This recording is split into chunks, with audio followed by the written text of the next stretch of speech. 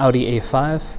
If you're looking to remove the cover on the bottom of the front end, there's actually 3 pieces total.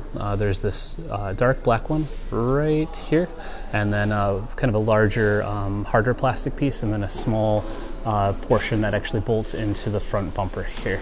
So I just want to give you an idea where the screws are. There's 2 on the back, and if you come back a little further, there's 3 more behind that, and then 2 more there, and that will remove that back cover over the transmission. And then behind that there are 3 in the hard plastic cover, and 1 small cap here, you can see. And then along the front there's a couple that are recessed a little bit right there, and a couple along the edge here, and then 2 more that are recessed there, and then 1 bolt you can see there, pretty large. So I hope this video helps. If you have any questions or comments, please feel free to leave them below. Otherwise, thanks for watching, guys.